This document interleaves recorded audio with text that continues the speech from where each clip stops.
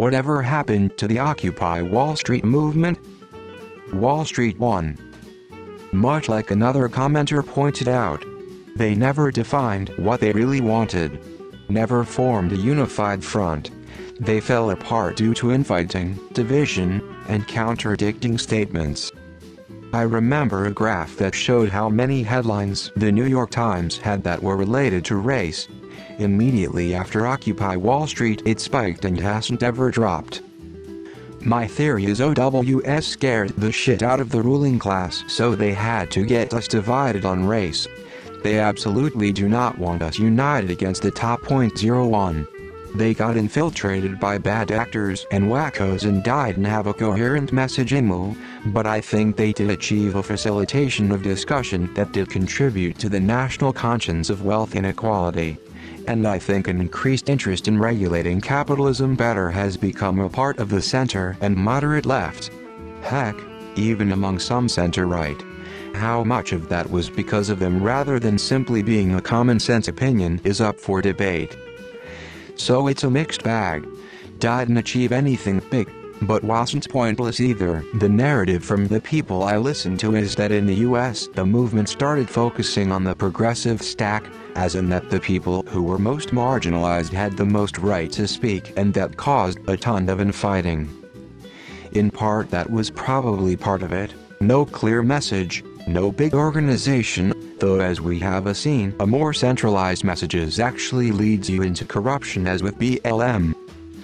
I was a fresh grad working in insurance during the Occupy Wall Street movement. All modern movements are global. I am not sure the US knows this, but Oz and UK a week later have the same protests. I listen to a ton of American podcasts and they do not realize that the world had protest for George Floyd. I live in London, but I am Asian. We had BLM protests in our Asian cities too. When I was in insurance in London during the Occupy Wall Street movement, we were told not to wear suits to work, but we would go to cocktail bars and skyscrapers overlooking it. We also used to hang in the protest, as in London they had a ton of musical and comedian acts. It was a dope place to hang out.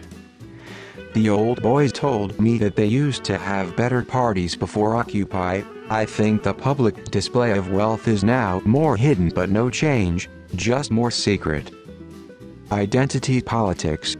The same thing that happens to all such groups, they fracture, things are mismanaged, and eventually other issues feel more pressing. All they did was live on the streets near the buildings. What was that going to do? Look over there. Racism, sexism. They got kicked out of the park by the cops. Simple answer: Wall Street didn't give a fuck. Wall Street turned the class war into a race war through media propaganda. Progressives were manipulated into prioritizing identity politics over anything else. Occupy Wall Street gradually lost momentum due to internal divisions and a lack of clear goals. Why? They achieved all of their well-defined and well-articulated objectives, and then went home. People found the isms to be more interesting to demonstrate about them not being poor anymore. They migrated to anti-work. Anarchists aren't good at organizing because anarchy is the opposite of organization, so they didn't get organized and accomplished absolutely nothing. It was absolutely blackpilling and marked the time I stopped being an anarchist and became a socialist. I've been pretty allergic to anarchists ever since. Hippies lack direction and then accomplish nothing before ultimately selling out. Homeless people began joining the camps. The activists got scared. The economy rebounded, and we stopped talking about wealth inequality. Because Obama